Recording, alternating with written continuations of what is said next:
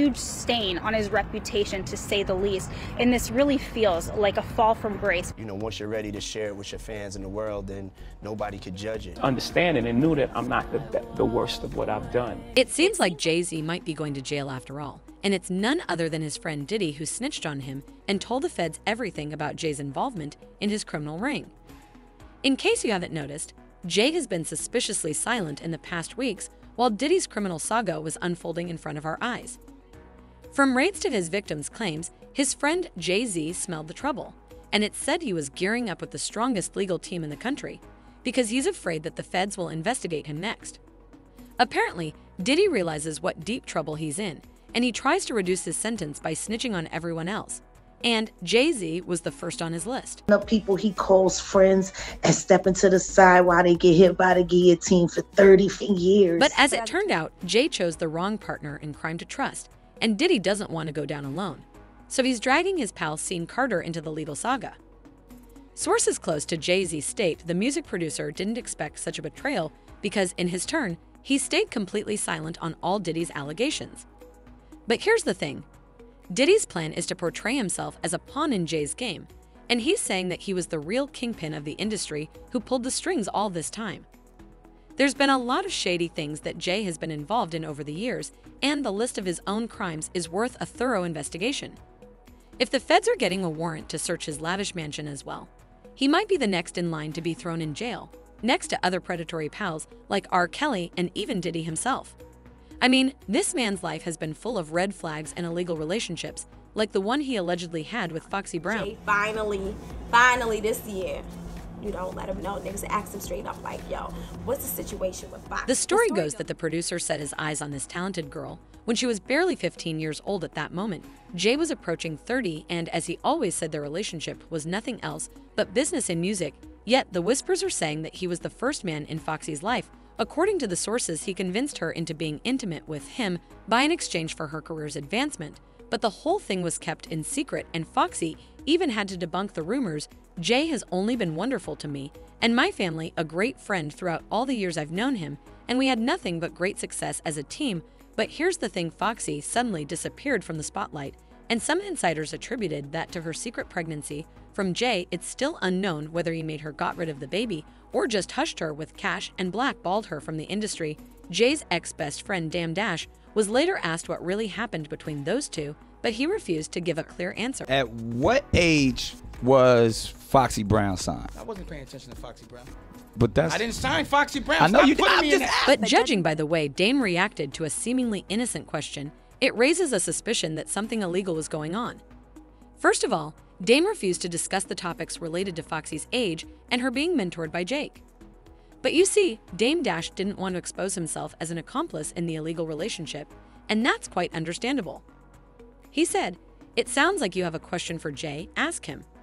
You keep asking me questions, y'all want to ask him cause he ain't here, ask him. I ain't got nothing to do with that, and I don't even know nothing about that." While he was reluctant to discuss Foxy, he didn't hesitate to reveal details about Jay's attempts to pursue a relationship with another R&B hottie, Aaliyah. A big deal, like who could get with Aaliyah? You know what I'm saying? Was he bitter? Obviously. He shared that Jay would often invite to his parties and dates, hoping to win her over, but she was not interested.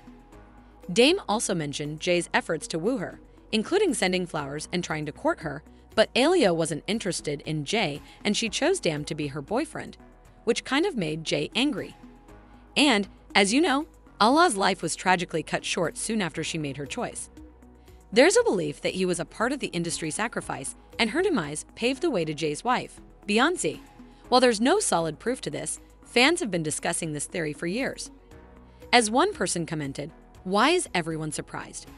Isn't this part of the hip-hop image and part of going large?" Another user added, "Not surprised at all. Diddy and Jay were always at the top of something. Kanye really think they're going to become billionaires that fast without doing some shady stuff."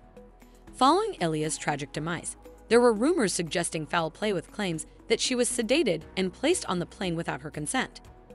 It was also insinuated that Jay manipulated Beyonce when she was still under 18. But in order to avoid jail, he waited until she's of age. I don't think you discussed it, and then 4 days later, we find out you got married. Jay and Diddy both have the same way of manipulating the industry, and there are many victims that suffered from their shady dealings and schemes. But with Diddy trying to save himself from the sad fate, it may look like the spotlight and media attention will be directed at Jay now. And folks, Jay has no less count of victims than Diddy. Recently, a well-buried story has surfaced describing the mysterious demise of Jay-Z's alleged lover, Kathy White. She was rumored to have had an affair with Jay-Z and passed away under mysterious circumstances after allegedly threatening to expose their relationship. As the journalist who worked on that story mentioned, I then uncovered photos of Kathy hanging with Jay-Z and Diddy no less at Tao nightclub in Las Vegas. So I called her back and asked her about the photo evidence that debunked her initial claim that she had never met or hung out with Jay-Z. However, her revelations about Jay-Z never made it to any media because she was found without any signs of life, leaving the internet detectives to connect the dots. The publicist supposedly was the mistress of Jay-Z. He allegedly gave her the same ring as the one he gave to Beyonce. Apparently, as soon as Jay heard that White had considered going public with details of her affair with this man, the fate was sealed. And here's just one interesting detail you must know. All these whispers of Jay's affairs coming to the surface somehow coincided with Beyonce's pregnancy announcement. As one tabloid wrote, then little more than 48 hours after the announcement that Beyonce was pregnant with Jay-Z's baby, this young lady suddenly passes away under suspicious circumstances.